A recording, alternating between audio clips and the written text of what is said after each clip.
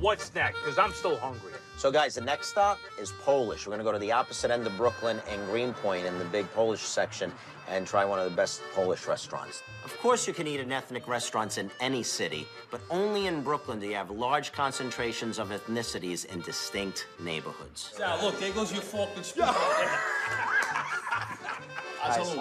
Guys. That's strawberry. That's what they say in Polish. That's what they say?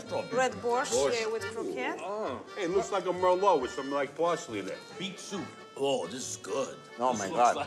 That's a potato croquette. Inside, it's got sauerkraut and mushrooms. I don't like You know what that would be good with? Put a little pasta in there. it. You know what? They put little meatballs in there. It'd be perfect, right? Little baby meatballs. Oh, The little baby meatballs. little baby meatballs in there.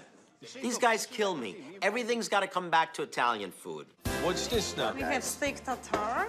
That's raw chopped meat. Raw meat? I don't know who the is gonna like that. Oh, looks so much more appealing now. I think you should Sal, try try first. it. No, I think Anthony, Sal? you should try Anthony. It's a health issue. How could you eat raw meat, honestly? He likes that stuff. It's like eating a rare steak. And I don't like red. You like it, Frankie? I'll tell you, there ain't no peanut butter and jelly, that's for sure.